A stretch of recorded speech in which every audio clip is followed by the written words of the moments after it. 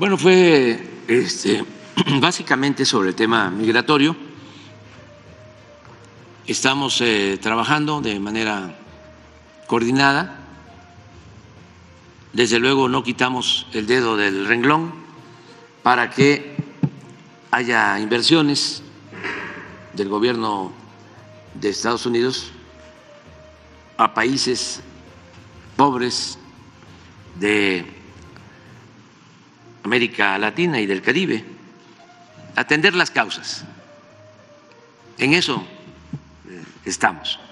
Ese es nuestro planteamiento de origen, atender las causas.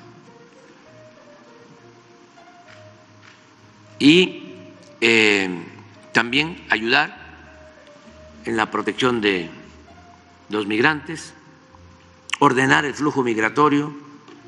Nos ayuda mucho, lo he dicho varias veces, pero sobre todo ojalá y se vaya conociendo e internalizando en los ciudadanos de Estados Unidos